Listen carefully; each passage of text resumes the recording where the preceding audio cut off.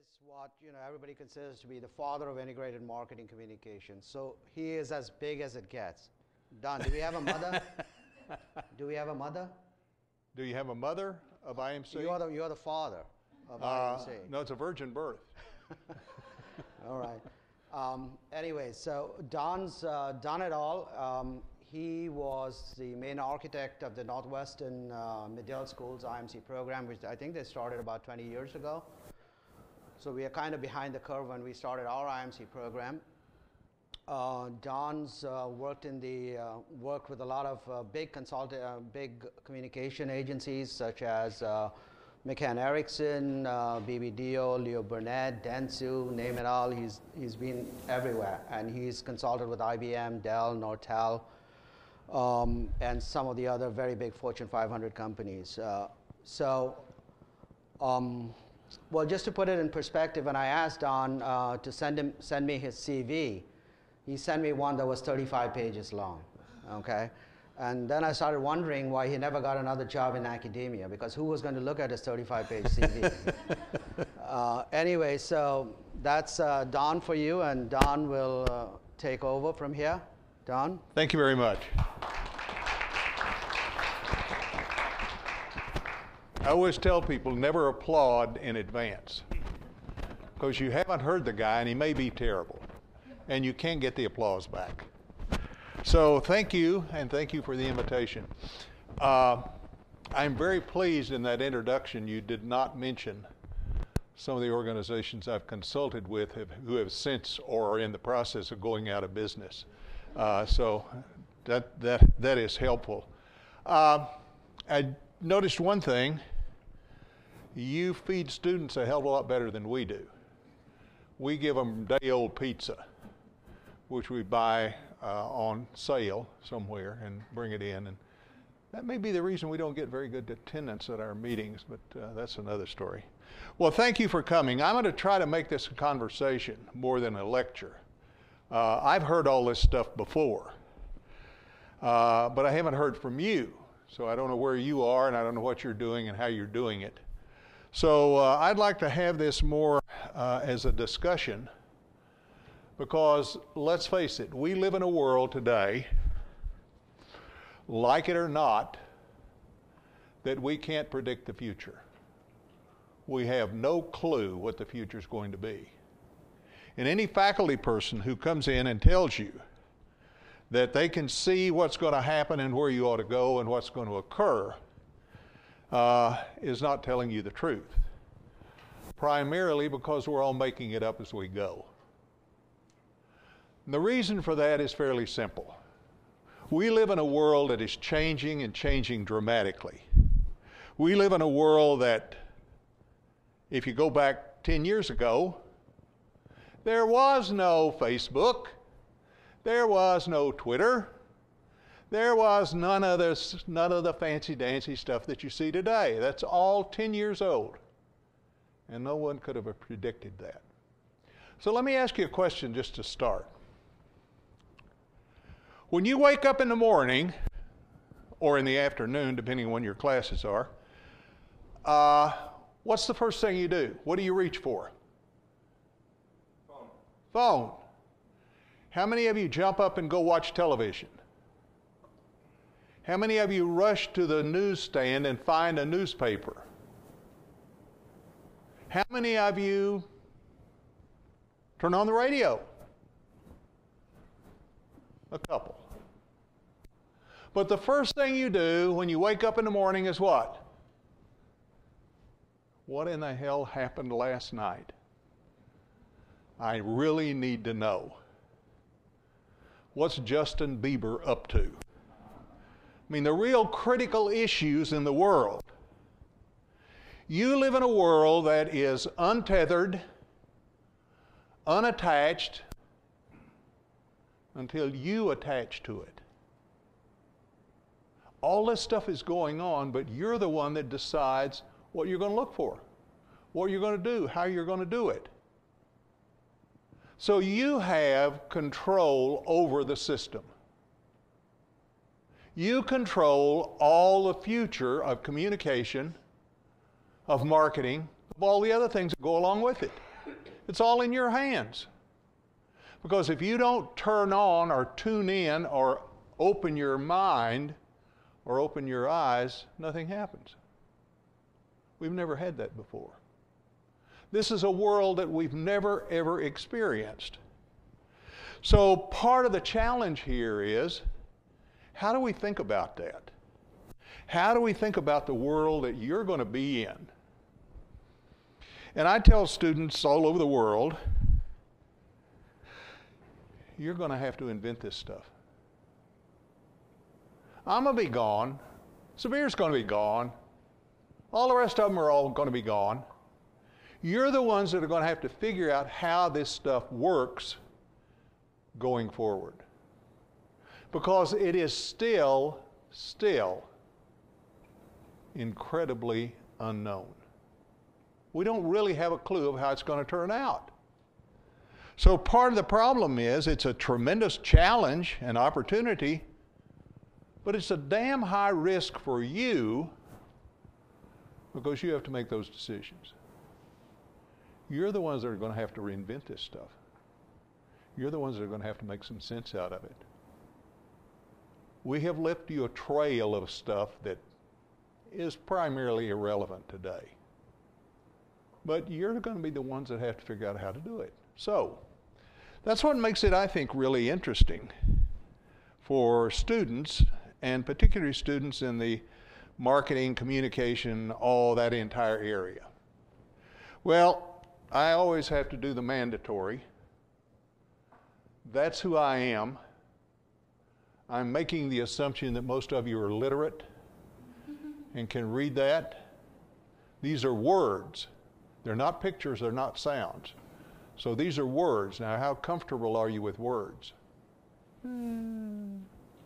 Because the world you've grown up in has all been about sounds and pictures.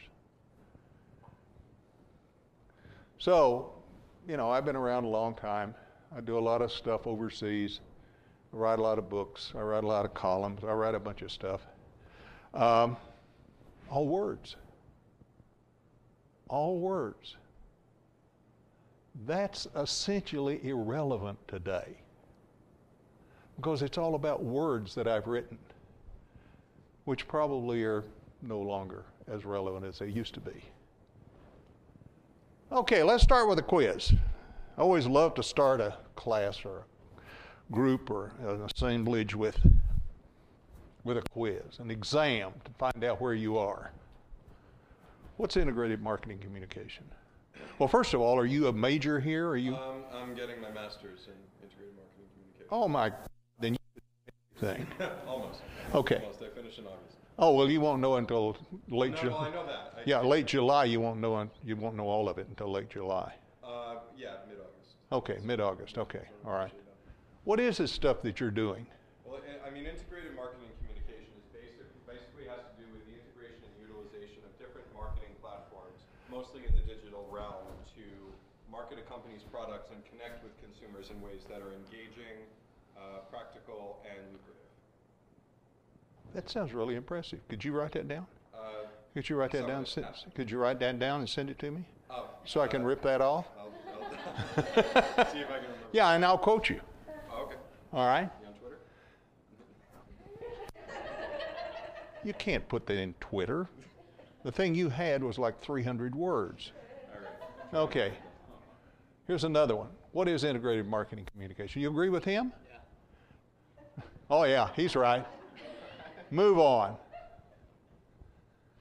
How about you? You agree with him too?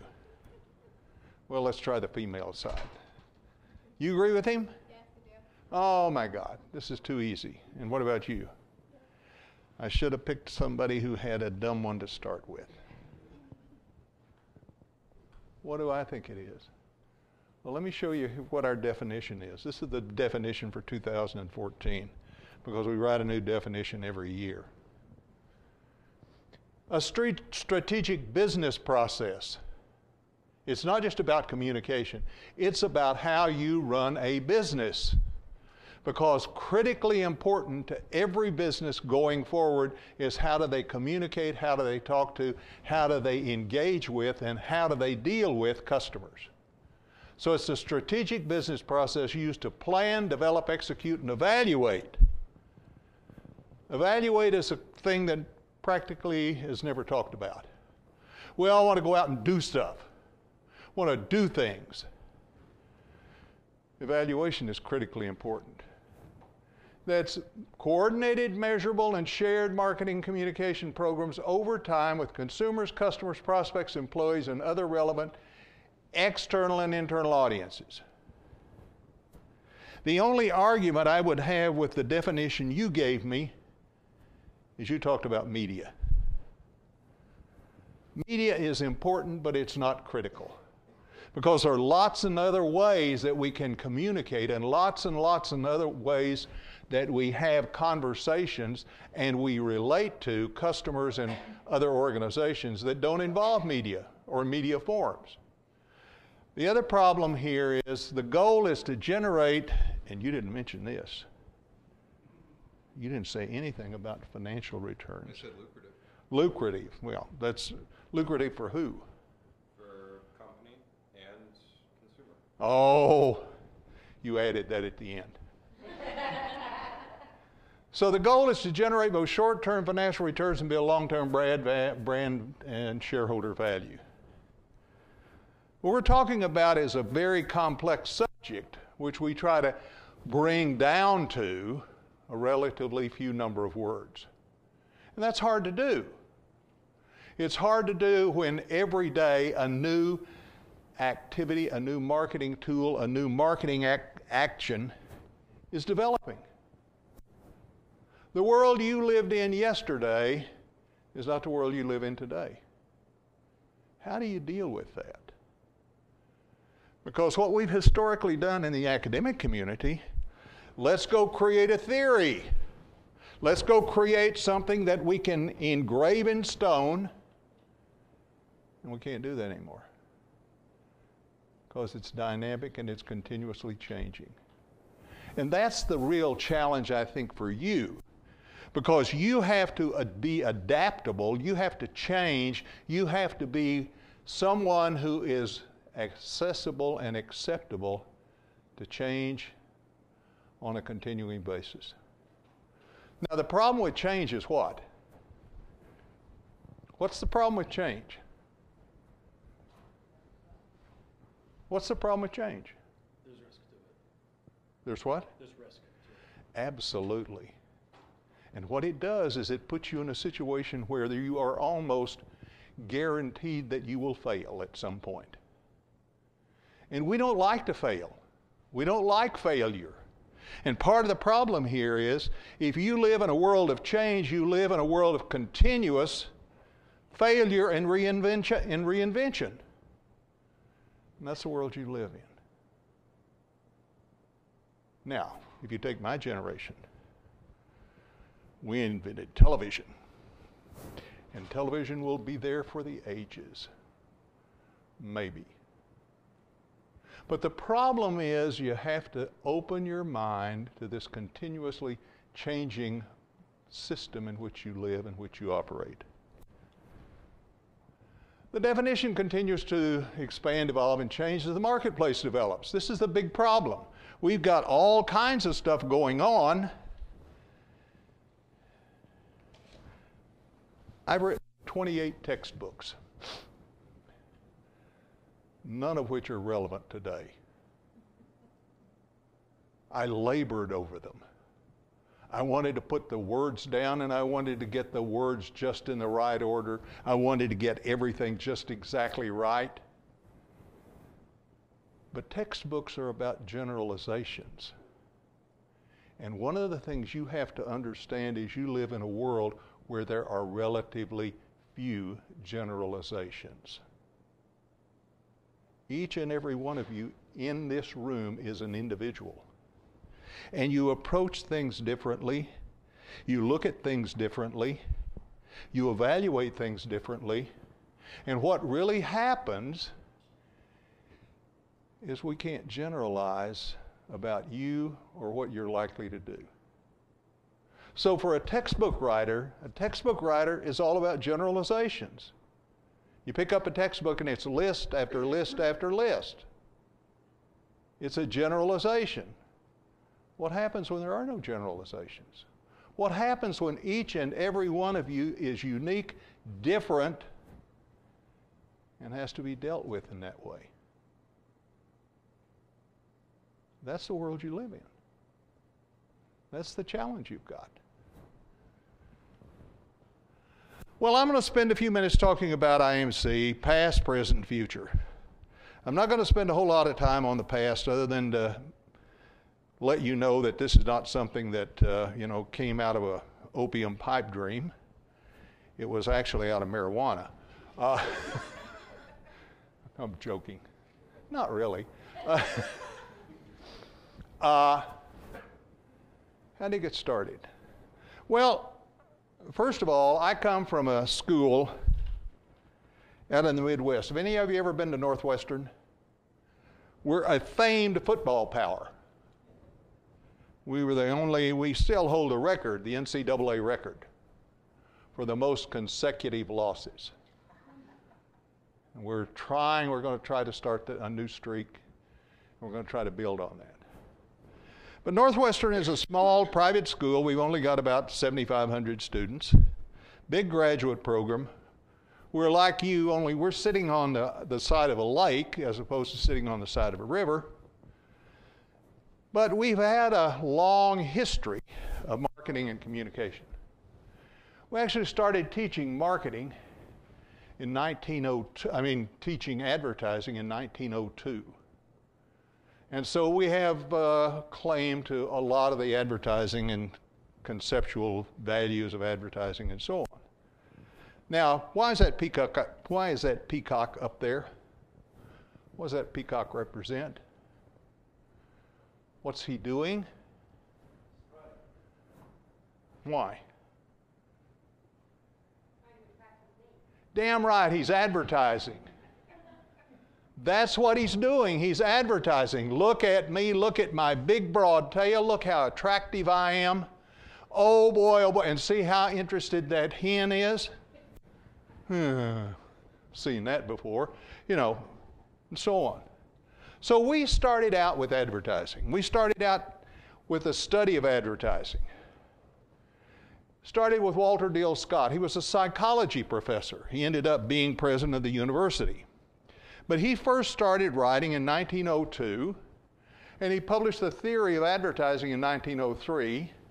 We've taught advertising at Northwestern since 1905. It was initially in the business school, but it was later transferred to what we now call the Medill School of Journalism, Media, and Integrated Marketing Communication. The most unwieldy name for a school in the history of the world, because nobody knows what the hell it means, including us. But the founders, the administration said, you got to put it all in there. So we started teaching advertising in the business school initially, School of Commerce, transferred to journalism in the mid-1960s. And it's been there ever since. So here's the psychology and theory and practice. Here's the theory and practice of advertising. Scott was not very big on getting new names for his articles, but a simple exposition of the principles of psychology in the relation to successful advertising. So we've been in this business for a long time. In the 1960s, we transferred all of that to the School of Journalism. And we had been teaching journalism at Northwestern, at Medill, since the middle 60s. And everything was fine. When I came to Medill, we had a very small program. There were like 45, 50 students. Very highly focused. Most of our graduates went to work for advertising agencies. We had the very best advertising training program for students to get a job in a big advertising agency that the world has ever known. And we were having a wonderful time. Faculty loved it, students loved it, everybody loved it, except what? The marketplace started to change. Agencies started to consolidate. So rather than coming and taking 2 students a year, 2 agencies would merge and they'd come and they'd take 1. So here we are at a private institution, heavily dependent on tuition, creating brilliant knowledge about advertising, doing a really great job of training students for a marketplace that you could see going away. What do you do? What do you do in a case like that? We had a situation where we either had to reinvent or die. And I was too young to die. So I happened to be the chair at that time. So the first thing we started looking at was where are these other jobs coming from? What other kind of skills and capabilities did people need? And we discovered direct marketing. I was the initial editor of the Journal of Direct Marketing. We discovered corporate public relations. So we had advertising, we had direct marketing, we had corporate public relations, all tracking through at the same time. We tripled the number of students that we had. We went from about 40 to 125 or so. And all of a sudden, it seemed to be working. And then we woke up one day and said, what? Yeah, we're teaching these students all the same thing. We're just calling it different stuff. So it's the same curriculum under 3 different titles. And we said, that's not going to work. So what you see here are the things that really changed it. The change of focus of advertising from an art to a science, and that's really where we are today. Shift of client spending went from media to sales, promotion, direct marketing, and so on. Agencies were all consolidating. Brand management kind of started and popped up. And industry organization all in lots of functional silos. So we were rolling along. We started our integrated program. And the industry people came to us and said, can you help us? For the first time in my experience, the industry people went to the university and said, we need help. Because remember, most of the time, the industry people say, well, what the hell they're teaching over, those things that they're teaching at the university are worthless. It's, they're doing esoteric research and all that sort of thing. But what really happened is they came to us. This is the American Association of Advertising Agencies, the Association of National Advertisers, the American Advertising Federation, said, we got a problem, can you help us? Because we've got the same problems. I'm an advertising agency, I go buy a PR agency because my client wants that. Or I see money shifting into direct marketing, so I go buy a DM agency. And I bring them in together, and what happens? They can't talk to each other. They won't talk to each other. They don't talk to each other. So they said, can you help us? And that's really how we got started. How do you create an organization that does not look at media first? How do you create an organization where the first thing that people do is not say, how much should we spend on television? But they say, how do we reach customers? So this is what really changes. How do you bring these functional silos together? We've been at this now for about 25 years. Industry has still got the same problems. They cannot get their people to talk to each other. They can't get them to work together. And so part of the challenge here is integrated marketing communication. Everybody agrees it's a great concept, a great idea, a great approach for somebody else, but not for us, because we don't know how to do it. And that's been the challenge all these years. So the question was, who drives integration, agencies or clients? Well, that's fairly simple. Clients all drive integration. That's a non sequitur. So our first response to that issue was this. We wrote a book in 1991, 92, came out in 93, that says, integrated marketing communication, putting it together and making it work. Now, I will tell you, in that book, if you go look at it, it is all about how do you make all the communication activities look the same, feel the same. And the theme we were using is one sight, one sound. That is, everything coming from the organization needs to be the same. That was done in the 1990s. Quite honestly, in many cases, we have not gotten much further than that.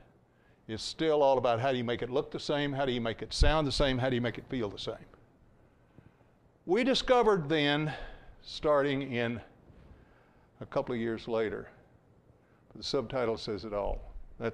So I'm getting ahead of myself. That was new to many marketers and certainly new to agencies and media. Then came the biggest change that has occurred in this world, or probably ones that you're going to be able to identify. In 1994. What was it?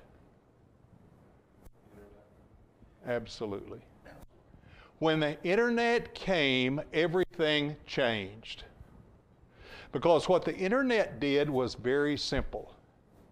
It created interactivity, which we had never, ever had before. We had no way, number one, for us to know what customers were doing, and we had no way for customers to know what we as marketers were doing. So all of a sudden in 1994, which was a watershed year, when the internet comes along, it changes everything. And it's all about interactivity. It's all about how do you interact with and how do you relate to and how do you think about and how do you work with and how do you create value for customers. That's what it's all about. That's what's changed. Because up until 1994, the marketing organization had control over every element. Think about this. How many of you have ever heard of the 4 Ps? Product, price, place, promotion. Where's the customer? Where's the customer in those 4 Ps? We've got one of the greatest proponents of the 4 Ps in the history of the world called Phil Kotler, and he teaches at Kellogg, which is our business school. Product, price, place, and promotion. The marketer at that model controls everything. You decide what product you're going to make, you decide how you're going to price it, you decide how you're going to distribute it, you decide who you're going to tell about it, you decide what price you're going to put on it, you do everything and you control the entire system. The problem with that now is what? I don't have that control anymore. What the hell do I do? That's what's creating the problem. That's why the whole industry is in such turmoil, because the controls went away. And you're not going to get them back. You're not going to get them back. You're not going to be able to control the system in the future. So what are you going to do?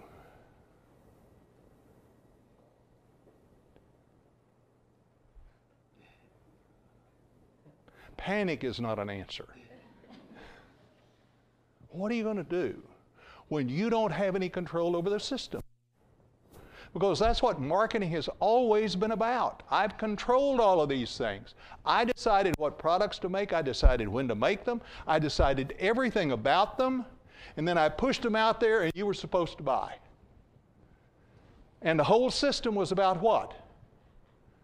Persuasion. We're going to persuade you to buy this. We're going to give you such really strong reasons you're going to rush out and buy something. Except what do you have available now?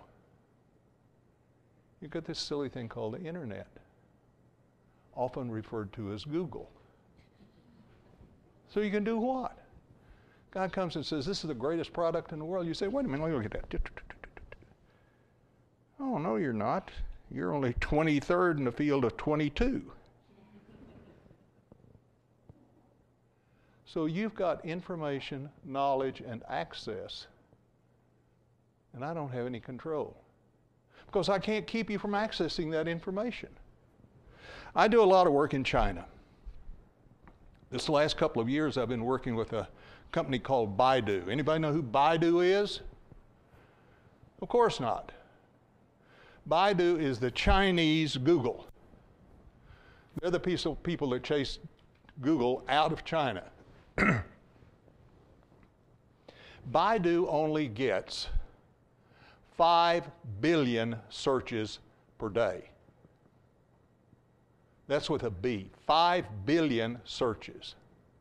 Now they have all of that data, and what do you think they can do?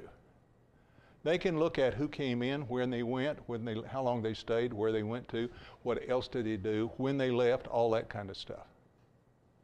So we're trying to get some of this control back, but it's a problem. So what happened then was this. Here comes the internet. The control and availability of consumer and retailer data analytics, it's all called digitalization. Everything is digital today. The other thing that happened is increased focus on customers and insights. What I have to stop talking about is what I want to do as a marketer and try to figure out what the hell you want to do as a customer. Now that's a radically different approach. For me to come and say, what do you want to accomplish? What do you want to do? When my historic job has been, I made this product and I got to go sell it. So we changed the world. Movement toward the science of marketing and communication, the rise of databases, CRM, all that sort of thing. Increased emphasis on measurement and ROI. And the big challenge and the big opportunity for all of you is globalization. You live in a marketplace which is continuously impacted by what's going on in other parts of the world. We see the tip of it now. We see the tip of it happening all around us. What would you do if faced with the problems with the Ukraine? You're going to have to solve that problem, because that problem probably will not be solved in my lifetime. So how do you deal with a system, a marketplace, an idea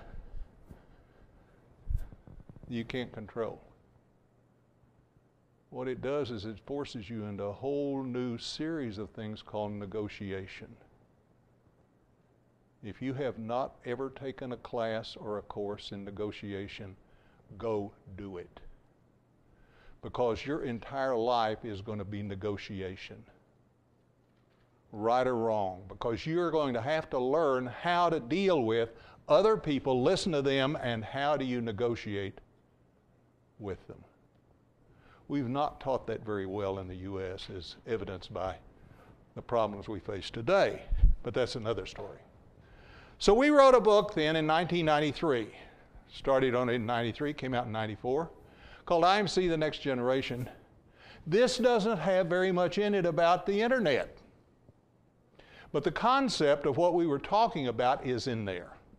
And the reason I say it didn't have much internet in there is because internet developed over time. It wasn't something that suddenly it popped up and everybody was using it.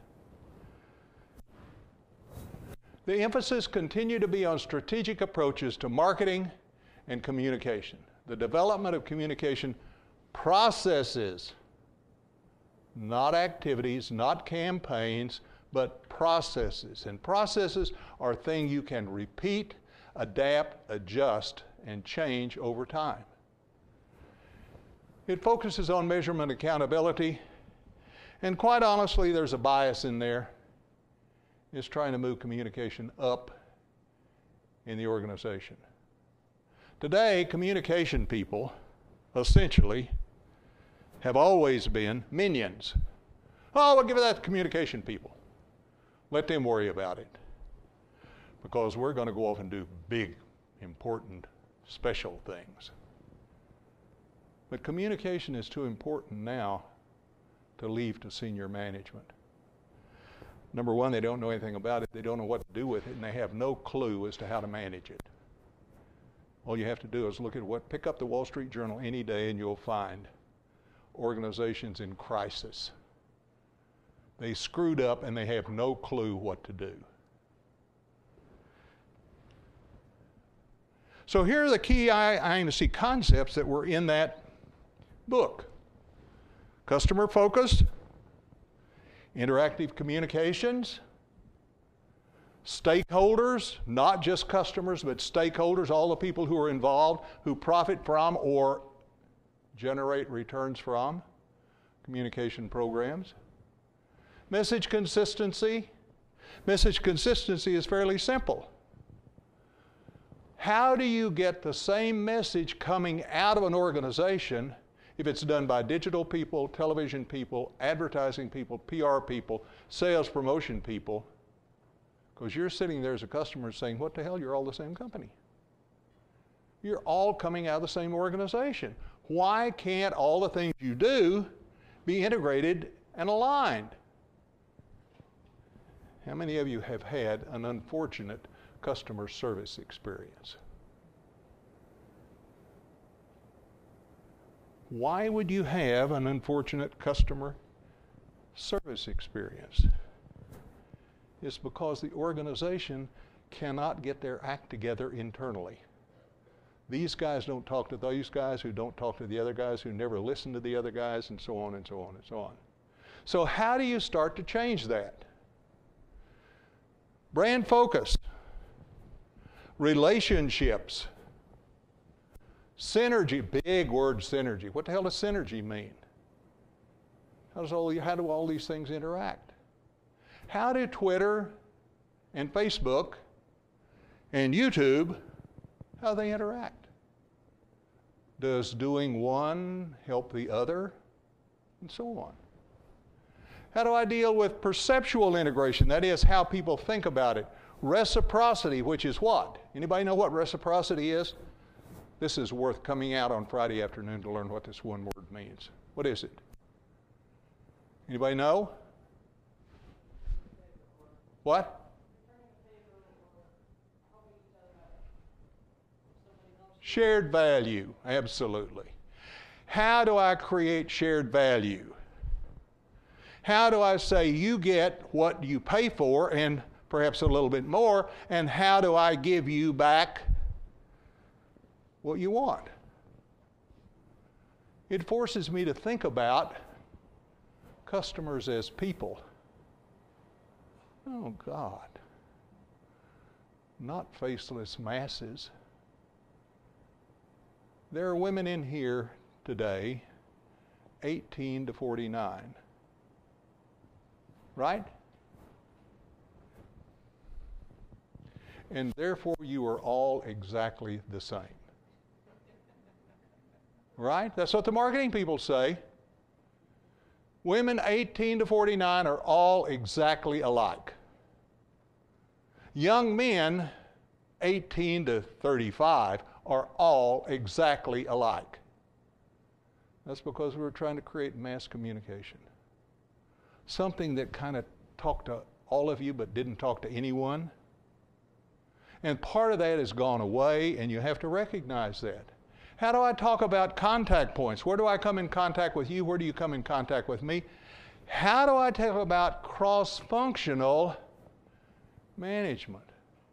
How do I talk about people who are in sales and marketing and customer service and operations? How do I get all those people to work together? That's what you've got to do. So what I'm trying to suggest to you is integrated marketing communication is not a good word for what we really are trying to do. We are really trying to reinvent how businesses operate, how businesses work, how people work within those businesses. Because that's what you're going to have to do. You're going to have to do those kind of things. And then we've got continuous planning. So we came up with a little model that looked like this. We called it a 5-step process. What does it start with? Anybody read that up there? Customer identification from behavioral data. Historically, what we've done in advertising and marketing communication is we've gone out and we've had a focus group with 12 housewives in Cleveland. And then we've projected that to the entire world. That's the way we've always done it. Because think about where we came from. We didn't know what the hell people did. So we went out and we did a sample of them, and we talked to some who were supposed to be representative, and we projected it to the whole. Today, you've got access to behavioral data. You know what they actually did. You know when they did it. You know how they did it. Then you know how many times they did it. You know all of that stuff. So the real focus here is, how do I move from this idea of attitudinal data, that is, trying to understand and project what you tell me, to what you actually do? So what we really are doing is reinventing and flipping this process over. We're trying to use attitudinal data to explain, and what we really are trying to do is understand the behaviors that we can observe. Second thing we have to do is put a value on those people. How much are they worth? Because until I understand how much you're worth, I have no clue as to how much I'd spend on you, which is where the social media people get in real trouble. Because the social media people can't prove to you that they get anything back, but they spend lots and lots of money getting, quote, likes, tweets, all of that good stuff. And somebody says, can you relate that to returns to the company? And the answer is, no, not really, but it sure seems important to know that we got what tweets are trending, right? How many of you follow tweet trends? I mean, that tells you what Justin Bieber's doing. That's critical. The third thing we do is create messages and incentives. Then we estimate return on customer investment. And then we get to budgeting. And this is a strange part of this system that we used. Budgeting is at the end of the process, not at the beginning. You can't do it that way. Budgets are always at the beginning, so I know how much money I can go spend. Except our argument essentially is very simple. You have no clue how much you ought to spend until you find out what a customer's worth. He may be worth $1,000, she may be worth $10, he may be worth $1 million. So what I have to know is what your value is, so I have some idea of how much to invest in you. Because it's investments and returns. Is this sounding too much like business and marketing? And oh my God, this is dull and boring. Okay, so that's where we are today. I'm going to stop right there and ask if there are any questions. I said this wasn't going to be a lecture, but it has ended up being one. I'm going to try to avoid that. Anybody got any questions? Challenges? Concerns? Radical departures from the norm? Things that will likely get you thrown out of school? The dean's standing over there making notes. You noted as you were speaking about how IMC shouldn't really be called that, as that's not the goal of what integrated marketing communication does. What would be a more appropriate name? We're struggling with that right now. We really are trying to figure out what we should be calling this. It all has to do with communications. We are absolutely convinced that communication is at the heart of it. And integration is at the heart of it. It's the marketing that creates problems for us. So we are really struggling with that. We're in the process. In fact, I'm supposed to be having a meeting on Monday where I describe in detail what the new future of this stuff is going to be. So I got all weekend. Unless you guys can come up with some really good stuff that I can rip off and take back. Okay. But you're absolutely right. This is part of the problem. We have an unfortunate name, which we thought was very relevant at the time, but we've outgrown our name. And the kind of things we're doing are much beyond just dealing with marketing communication and much beyond just dealing with marketing. But if you looked at the definition I gave at the very beginning, we're talking about business processes. How does an organization think about, number one, their customers and how they communicate with them? And how do they listen to them? And how do they respond? That's really what we're all about. So I'll show you kind of where we've gotten to, and that's in the next part of this. All right, any other questions? Yes? Going back to the point you made about marketing communications trying to rise up the corporate ladder. Right. One of the things I'm doing at the agency, I work as client acquisition. Okay. So I've been dealing with a lot of professional services organizations lately that aren't really interested in marketing at this time because they see it as more of an expense. So my question is, do you have any insights as to how to convince companies that marketing communications is an investment rather than an expense? Yeah. Thank you for the question. No, the challenge, quite honestly, and is that by and large, organizations have no way of dealing with the future. And it's because of our finance system. Everything is based on 1 year period. In other words, what do we do at the end of every fiscal year for an organization? We close the books, and the next morning we open them up. So in essence, we kill off every customer on December the 31st, and then we come in on January the 1st and we magically revive them. And that's part of the system. It's very difficult to be long-term, have a long-term orientation when you have to close this stuff down. You have to make a quarterly report, and then you have to make an annual report, and then you have to start all over. Very, very difficult to think about, how do I think about investments and returns? That gets you back into some very, very sophisticated management and financial systems, which we're working on. Now, I will tell you that you ought to stay in the U.S. because at least we have a view of it being at least a year. If you go to a Chinese company, they want to give you money in the morning, they want it back in the afternoon with interest. They are extremely short-term because they're essentially a nation of traders. They're trading all the time, and they want returns immediately. So the problem you mentioned is true, it's accurate. It's very difficult to get an organization to think about long-term, which is one of the problems that people have with brands. Brands do not generate returns in the short term. They generate returns in the long term. We don't have very good ways of dealing with brands and branding, which is an area where I'm spending a lot of time right now, trying to figure out how do we start to think about allowing you to invest in a brand and not get the returns for 3, 4, or 5 years. And that's the big problem.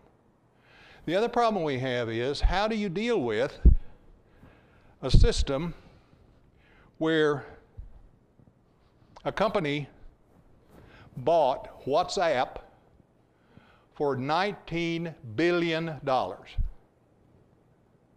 Do you know what you could have done with $19 billion?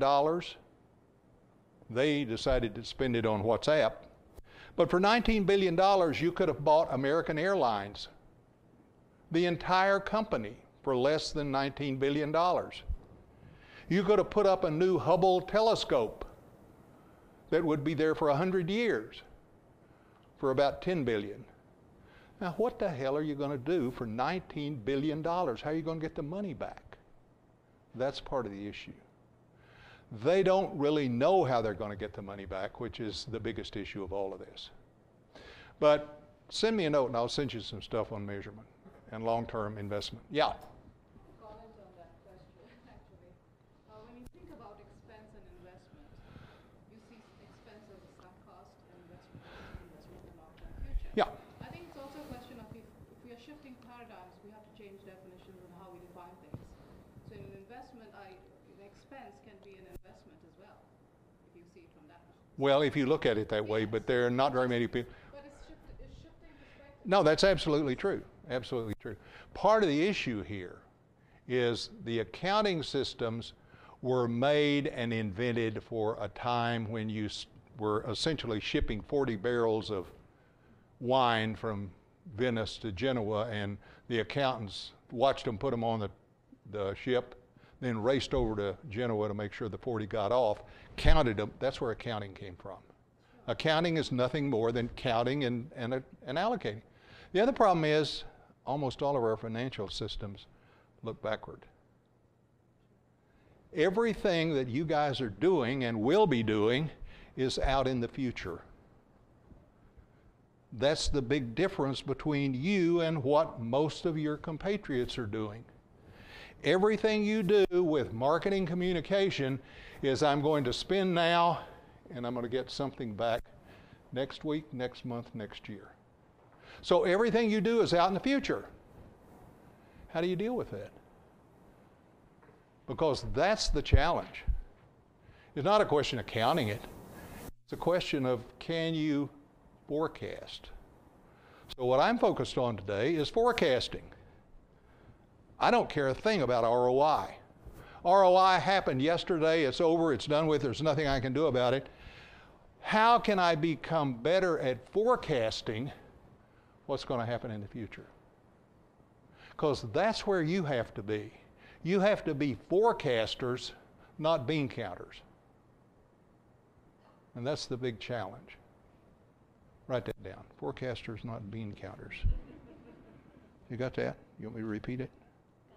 Okay, you got it? All right, that's good. All right, yeah. I got a question and I guess a little criticism here. Good. First of all, the question is, do you say social media, they can't quantify or give themselves any kind of indication just how much those tweets and those hits add up for them, right? No, yeah, that's true. That's what I said. How different is that from the old adage of brand advertising? I know 50% of my advertising budget is wasted. I just don't know which half. No different. It is the same thing. It is the same thing, and they've got the same problem. Okay. And the other problem is only because most of my background sales. That's fine.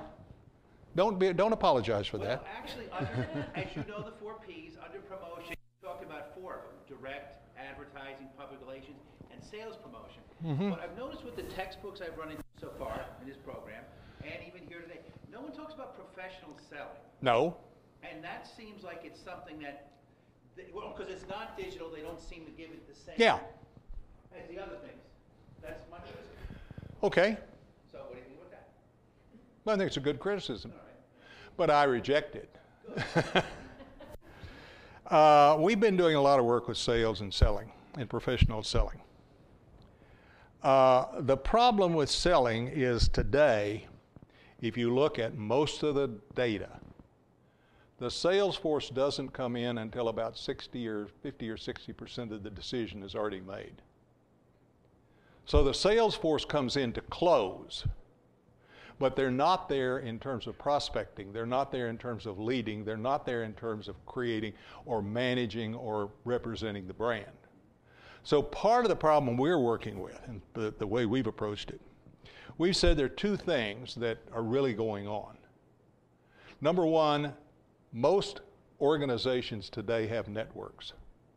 You have a network system where you're working through a consortium or you're working through a different kind of organization, you're doing something like that. And what in essence you're doing is you're not calling on the sales force, you're asking people in other industries, other businesses. You're going to LinkedIn and saying who's doing this, how are they doing it, that sort of thing. So what's happening is the salesperson comes in after much of the decision is already made. So what we're talking about, what we're doing now is trying to understand the networks. And the other thing, I think what we're doing is trying to build strength in negotiation. The salesperson has to be a negotiator, and you have to give the salesperson that responsibility, and you have to give them that authority to negotiate, to make the deal work, to close. So the sales force to me essentially are closers, not prospectors. Now you can tell me I'm wrong, that's fine. No, it's just that that's the one person that... Yeah. And it's also like if I work on a commission basis. Yeah. You've got a new plan coming out, that's going to be a big product in 8 months, Yeah. 10 months. Yeah. And I say, I'm getting 10% of this. When it's a big product, I'll start Right. pushing it. Yeah. In other words, there's always going to be, here's that sales director and all these people over here, and marketing's over here, and they're different fiefdoms and stuff like that. Absolutely. And it just seems that sales is really not brought in a lot of this stuff, I think, as early as it should be. Well, and there's a reason for that, and that is because the salespeople don't believe that the marketing people do anything. I know. And you know that. Yes, I do. I mean, we got a bunch of idiots, and they happen to be marketing people, And historically, marketing has been an organization who was fulfilling the requirements of the sales force. Sales force says, I need a brochure. Marketing guys go rush out and, oh, we'll get that brochure to you. And that's the way it's historically been.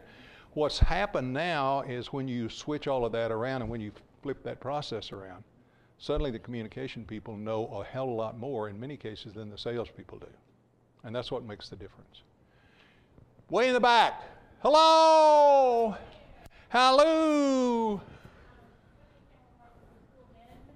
Well, oh, okay, I'm sorry. I take back everything I said. I just wanted you to talk a little bit about the role of social responsibility, a more recent phenomenon in terms of businesses understanding that it does have an impact on the bottom line. And again, from an IMC perspective, how are you sort of incorporating that into the whole process? Slowly. But no, and I think that's a very, very valid point. We just had a conversation about this a couple of weeks ago about how many of you know what social responsibility is? There's your first problem. No one knows what the hell it is. No one has a definition. No one knows where it fits. No one knows how it's supposed to occur. Now, social responsibility, if you go back and look at it, it's what's the corporation's responsibility to their customers and what's their responsibility towards society. In other words, you've got somebody polluting and they say, well, the reason we're polluting is because it's less expensive. The fact that people are dying is a detail. But part of the issue is, where does that fall? And most of the time it falls under corporate communication, corporate responsibility. The Chinese will tell you that they're very, very concerned about social responsibility. And the reason they say that is for one reason. I can't keep polluting over time without saying there's a reason. And so my corporate responsibility is I'm going to get rid of all the coal, but it's going to take me a while. But I think really what you're talking about is what is the responsibility of the organization, not only to its customers, but what's the responsibility of the organization to its societal partners. That's where the stakeholders come in. And we haven't done a very good job of that. It's sort of like you get a lot of comment today about sustainability. Nobody knows what the hell sustainability is. Sustainability for you as a marketer, a manufacturer, is different from me as a consumer or a customer. And so that's a real struggle. And we haven't done a very good job at it. And part of the reason we haven't done a very good job at it is nobody can figure out whether or not it's profitable. If I can't say I spent this and I got that back, you end up on the back row, as you are, trying to say, hey, listen to me back here. And that's part of the difficulty. Okay? Anything else? Are there questions from the field? No. Are they awake? Blow the whistle. That Piers Morgan talking to me? No. Justin Bieber? Is Justin Bieber in there? Not in this. Not in this one? Okay. You had a question. Yeah, I was just back in earlier slides. You were talking about your book, and you said the first book you came out with, and it was talking about integration as integration of the way things kind of look. They all look the same. And that Right. was kind of the first iteration. So what's the next book? What is that talk about?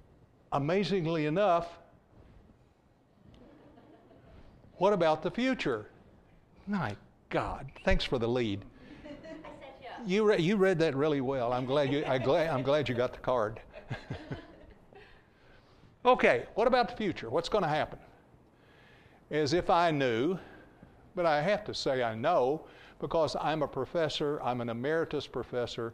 I've been around for a long, long time, and I can speculate, and by the time you figure out I don't know what the hell I'm talking about, I'm gone.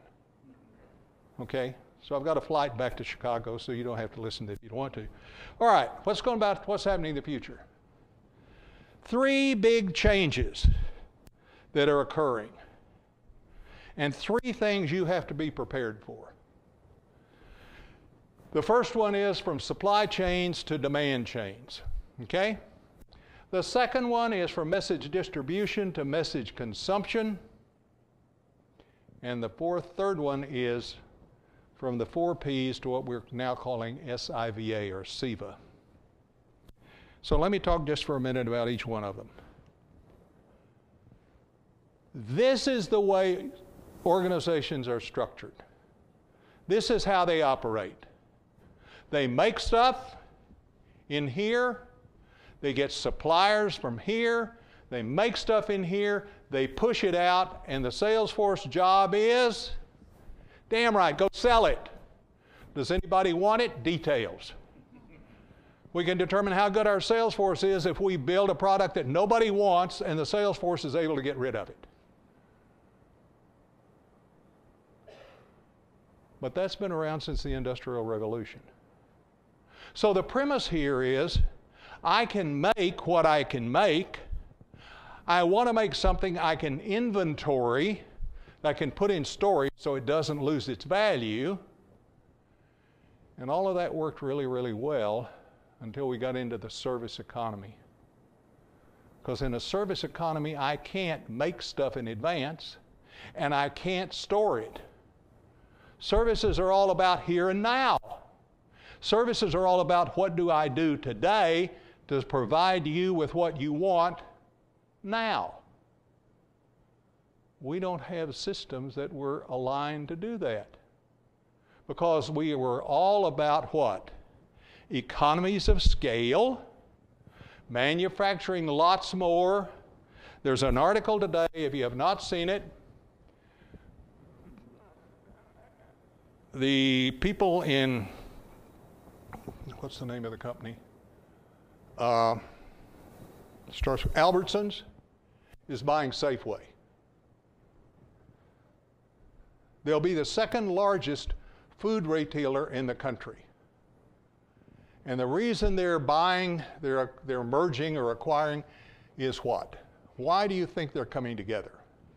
You think your experience in a supermarket is going to be any different? No. What's going to happen? What do they say that why do they say they're doing this? Economies of scale. We've got 2,600 stores and now we can go beat on the suppliers and get them to give us better prices. Which means if they give us better prices, I'll give a little bit of it to you as a customer. So part of the problem here is, how do you start to sort that stuff out?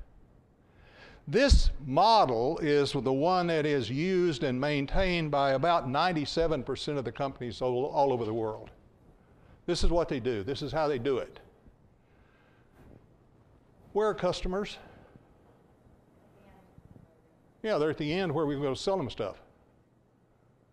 We never ask them to, at the beginning, we don't know what they want, what they're looking for, what their requirements are. We're going to make this stuff because we can make it. Here's what we need. We need a demand chain. We need a demand chain that says what do customers want, what are they looking for, what do they need, what would they be willing to buy.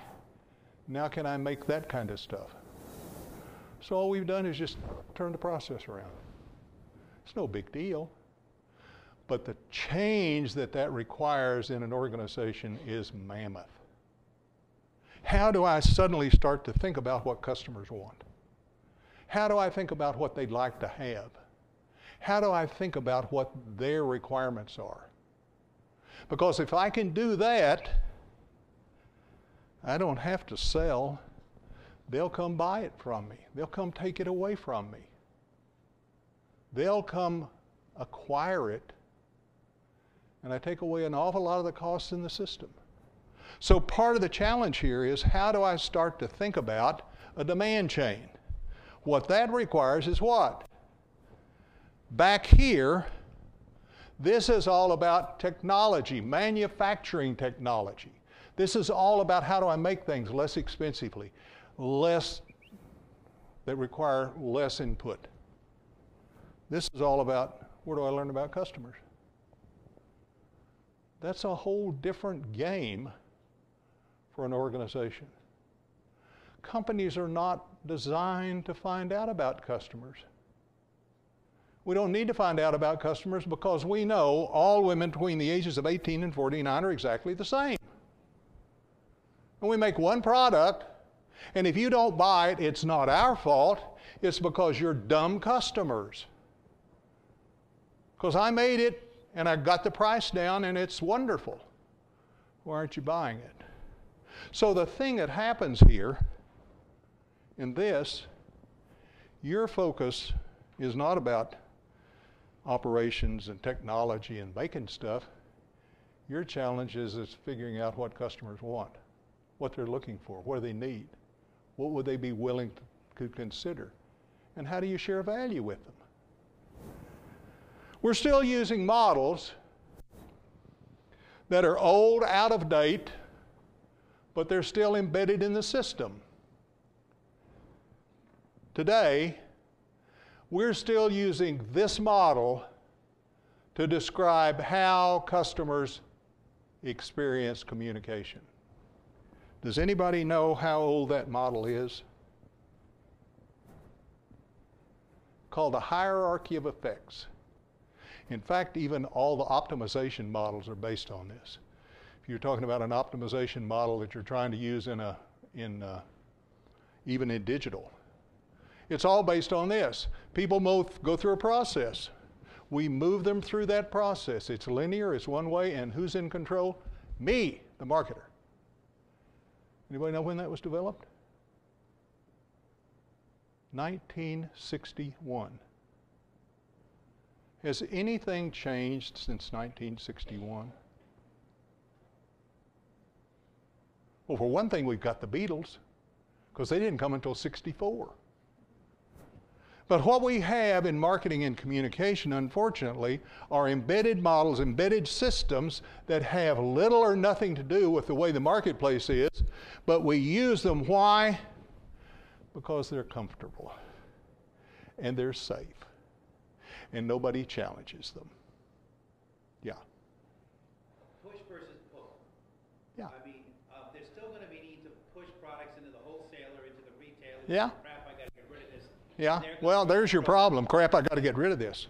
But I mean, effectively, the dealership down this Route 9 here isn't going to sell cars when they feel like it. When Ford says, here's 12 cars, figure out a way to make them disappear, then they're going to push them on the customer. I mean, can you just, is that model really going to use? Why did Ford make the 12 cars in the first place is the question. Not what they want to push out. Why did they make the 12 in the first place? Why did they make 12 too many? And that's the question that the manufacturer has to answer. And if you understand customers, you would have known, I can't sell that many Fords, therefore, why would I make them? Now, the argument on the other side is, well, we get lots of efficiencies. We get economies of scale. We can run the plant 24 hours, all that sort of thing. Prices go down. But they give it away anyway, so it doesn't matter. But part of the problem is, if you go back to the original demand, that's where the issue is. Okay? All right. Here's what we need to do.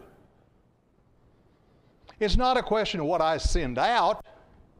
It's a question of what you access. I started this session by asking you, what do you do the first thing in the morning? And what do you reach for? What did Ashton Kutcher do last night? That's critical to my life. You're the one that accesses it. If you don't access it, nothing happens. So it's not a question of what the marketing communication people push out. It's what you take in. How many of you watched television last night? Don't be embarrassed. Hold your hands up. Let's see. How many people watched TV last night? 1, 2, 3, 4, 5, 6, 7, 8, 9, 10, 11, 12. 12 out of about 50. What the hell were the rest of you doing? You should have been watching TV. That's part of the issue. If you don't watch TV, all the commercials that ran during that time are wasted, right? You didn't see them. Nobody saw them. What do you do about that? That's the challenge. That's the difficulty. We need to start focusing on marketing communication consumption, not what we send out, what you take in. How many of you were on Twitter last night? How many of you were on Facebook last night? If I were trying to reach you, where in the hell should I put my messages? On TV? Let me ask an even better question. How many of you read a newspaper today? 1, 2. Oh, you did? Yeah. Oh, I should have looked in the back. It's not what I send out. It's what you consume. What media forms do you use? How often do you use them? What do they do? How much influence do they have on you? Those are the questions you ought to be asking, not how much the Twitter trending is. That's the issue. Where did you go, and can I figure that out? Needed behavioral measures of customer performance. I need to look at customer income flows. You asked a question earlier about what are the assets. I would argue the assets of an organization are not tangible assets. They are income flows from customers. That's what the organization. The value of the organization is how much income flow it has from a group of customers, and can you maintain that? Because you in essence, if you've got a plant, a factory, a tangible asset, you're depreciating it all the time. Customers can grow. You consider some other factors as well? I mean, we do talk about, since we were talking about CSR. Yeah. We talk about the triple bottom line, which is not just income. If you're talking about stakeholders, you're talking about. Yeah, and I think what you really have to start thinking about is what's the value of the brand. Which is intangible. Yeah. Yeah. Well, it's not an intangible. Well, if you talk about Kraft selling for whatever $1 million that it sold to Philip Morris, Yeah. it was way beyond. Oh, of course. Yeah. It was the brand, which is an intangible. It was not something. No, it's not an intangible if it has financial value. I guess. I agree with you. See, that's where you get into, where's the finance guy? Where's the dean of the management school, the new accountant guy? We need to talk to him, get him in here and get him involved. But the problem is, our view of assets in terms of what the value is, essentially all comes from customers. I agree with that. And now we've got to figure out some way to start measuring the value of customers. So we need to aggregate that into customer value, tracked and measured over time, customers treated in investments and returns, and then reinvested. The other one is this traditional 4 Ps planning: product, price, place, and promotion. This is where I get in trouble. Anybody know when the 4 Ps were invented? Anybody know? This is going to be on the exam. So I'll tell you that. 1957. Can you find a marketing textbook that does not have the 4 Ps in it? No. There are none. But the problem is we're using model system thoughts approaches that are 50 or 60 years old and trying to apply them in a marketplace that's changing every day. That's why it's so difficult to make this stuff work. What we're trying to do is this. If I start with the customer, the first question is, what problem do they have? What problem are they trying to solve? You all have problems, you all have issues, you all have concerns, which you're trying to solve on a regular basis. My job as a marketer is to figure out what those problems are, and then can I provide a solution? Not can I provide a product, can I provide a solution to your problem? So it starts with solutions. What kind of problem do you have? Do I have a solution that fits? Now, automatically what I've done is I've created radically different forms of segmentation. Because it's not how old you are or how much money you have, it's whether or not I have a solution to your problem. And if I don't have a solution to your problem, all this hyperbole and all this stuff we do doesn't matter. Nothing's going to happen. I come in and I say, hey, I can help you get from here to there at twice the speed of sound. And you say, but I can't go from here to there. So how relevant am I to you? And that's part of the issue. So we start with what is the problem the customer has, and then do we have a solution? Now, if I have a solution to your problem, a couple of things happen. What do you need to know? What kind of information do you need? What kind of additional knowledge do you need to have to understand that I really do and can solve your problem? The third thing then is I need to have some kind of value. I'll talk about value in a minute because value comes in two forms. How much value do you give up and how much value do you get back? And then finally, not how I want to sell it, it's where do you want to buy it? So, S is for solution to customers' problems and concern. Customer's question is, how can I solve the problem I have or expect to have? The answer, here's our solution to your problem. So you're answering solutions. You're providing solutions to problems. The second thing is, where can I learn more about your solution to my problem? I need to think from your standpoint, what information do you need? What would help you make a decision? What would solve your problem? Value comes in two forms. Value is how much value you get back from that solution. That is, what is the value you get back as a customer? But I have to balance that with how much value do you have to give up? And if my value is not worth what I'm charging or the cost, nobody's going to buy. And the final one here is access. Where can I find your solution and how easy will it be to obtain? Question is not how I want to sell it, it's where do you want to buy it? You want to buy it online? I damn sure better be online.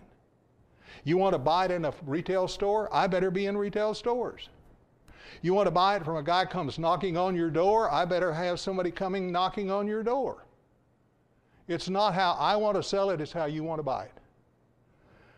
So this is the concept of this idea of SIVA, which is the difference between inside out, that is selling and marketing at the end of the process, versus selling and branding, driving the process from the beginning. That's where we are right now. We're trying to move this forward and trying to build this into a system that organizations and companies can employ. Well, I'm going to show you one real quick story, tell you one quick story about China. How many of you have been to China? Okay, you have. One in the back? Okay. No students? Okay. Then I can tell you almost anything. And the only two people that can contradict me are the ones that we've identified. So you know they're biased. This is a story about a product called Dettol. And this is a true story. This is a story that we documented. The situation in the top 10 Chinese markets where Dettol is supported with television, it's the leading antiseptic brand. Overall, it's the third largest selling antiseptic brand. It's similar to Clorox or Lysol. Okay?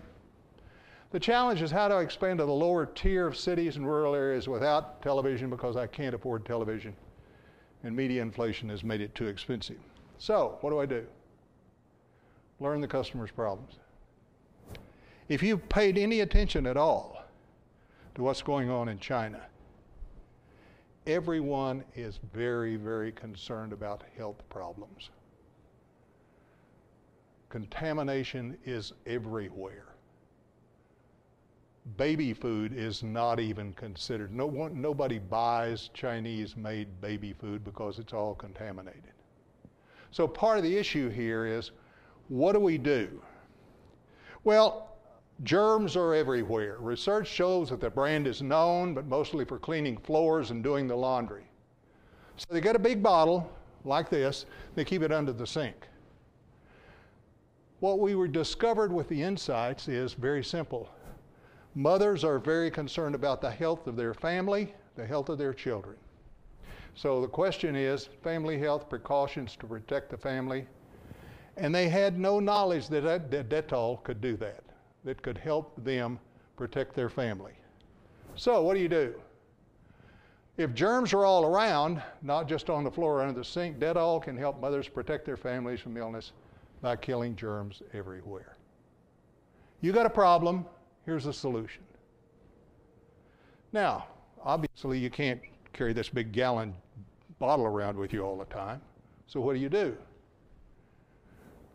What they did is they developed a product, a small product, 100 milliliter demonstration spray bottle, costs only 1.6 RMB, that's about 25 cents.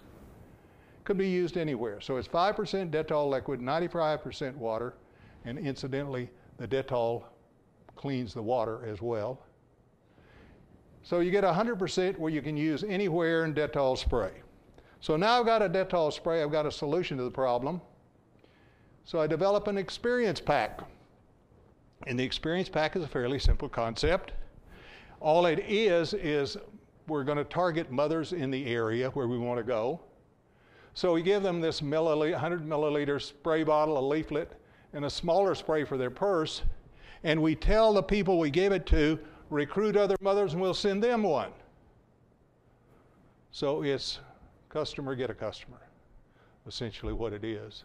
An old process, but works very well. So we engage the mothers, they engage the mothers continuously for 12 weeks. They have a web-based community platform. QQ is instant messaging in China, so they're on QQ. They set up fun missions to learn that you can get points for prizes and so on. The result, top of mind awareness goes up 5%, 5 times. Past 3 months trial goes up 5.5 times. Purchase intent goes up 2 times, and growth in monthly sales goes up. What in essence they did is they got the mothers to sell for them. They recruited the moms, which I think is what this next slide is. They've got hundreds of mothers in China recruiting other people as their sales force. That's what integrated marketing is about. That's what starting with customers is all about. That's what SIVA is all about. Here's what Rekid Benkaiser said. These are the guys that own Dettol. Innovation we delivered was to break from conventional practice with fast-moving consumer goods marketing, model of driving awareness with broadcast content and driving purchase via mass sample, in-store promotions, and couponing has largely been unchanged in the last 50 years. But it's no longer financially sustainable. We found a new way to go to market. Okay? Summary, based on key consumer insights, provides true utility, easy solution, problem late in the day, effective for customers, efficient for marketers, and marketing through and with consumers, not at them. Give you access to the solution. So, is SIVA the solution or the future of IMC? This is where we are now. This is what we're trying to develop. This is where we're going. The problem is, and the question is that the solution? Not really. Because we're now working on the next model, and we're in a situation where we must continuously reinvent ourselves, which is the world you're going to live in. You're going to have to continuously reinvent yourself. And you're going to have to do that. Somebody can't come and bring that to you. But what we have to do is we have to think more about customer focus. We have to think about customer behaviors. We have to relate that to the financials. We have to connect the past and the future. and we have to use all the communication forms, that is, all the touch points. That's what we're trying to do. Will we get there? Well, we're getting closer, but we're not there yet. I'm going to leave you with one final thought. This is probably the most scary one of all. This is a woman in Nigeria. She is illiterate. She cannot read, she cannot write. What do you think she's doing?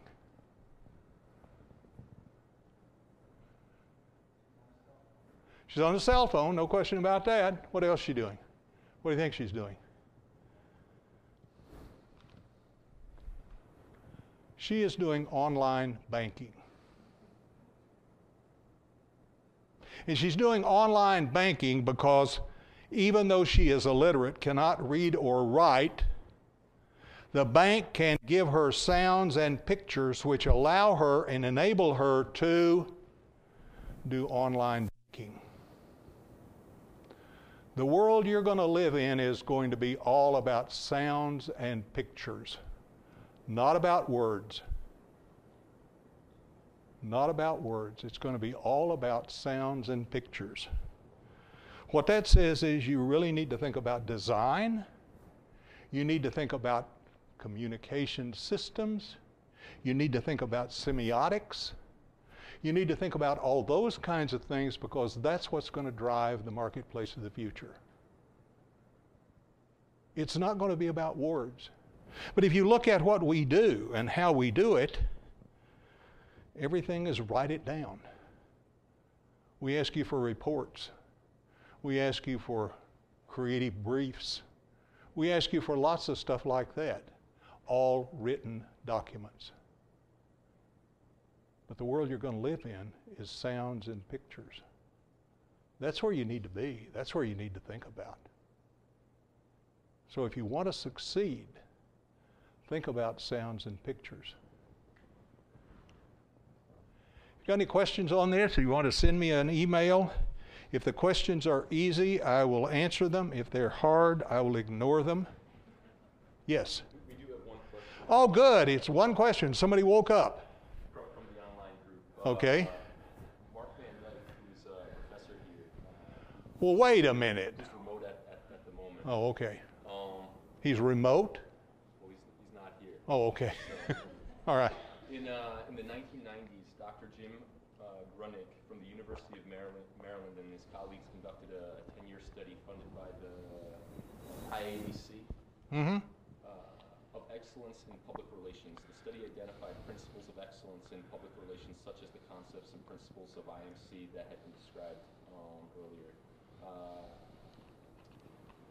Work in the excellence theory led to a description of public relations as strategic communication. What do you see as the differences and similarities between IMC, PR, and strategic communication?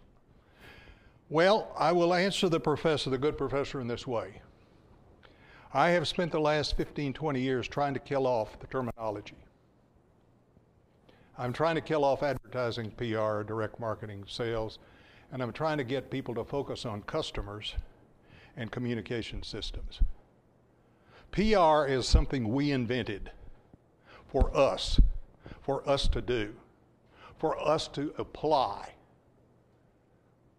Do people go out and say, God, I hope they get some more PR, I'm really missing that? No. And the problem is we use terms, tools, and terminology that are important to us, but not important terribly to customers. So I've spent, as I said, I've tried to kill off all this stuff. That's why we have marketing communication. I push all of this stuff together, not disciplines that we apply, but if you think about customers, they don't talk about PR, they don't talk about advertising, they don't talk about, oh boy, I got some really, really neat sales promotion stuff here. They say, the guy sent me a bunch of coupons. What the hell? Should I use them or not? So to answer the good professor, I think Professor Gruning has spent his entire life trying to build up PR, and I admire him for it, but I think what we're trying to do is not the same thing. Anything else? Well, shall we adjourn, or do you want to stay a little longer? Do you want to sing? How many want to sing the? Do you want to sing the alumni song or the school song? I have one question before I go. What do foxes say? Because I see foxes all over this campus. What do foxes say? And I told my wife I would bring back the answer. What do foxes say? You should go on YouTube. I should go on YouTube and find out what foxes say? Okay. Yeah, foxes say a lot of different things. All right. Well, thank you very much. Thank you for coming. I have really enjoyed my time here. The food has been excellent. The hospitality has been really great. And it's really good to see a bunch of bright, eager people who want to go out and change the world. Thank you. Thank you, Don. And thanks for graciously accepting my invitation to come here and speak to our students and colleagues here at Marist.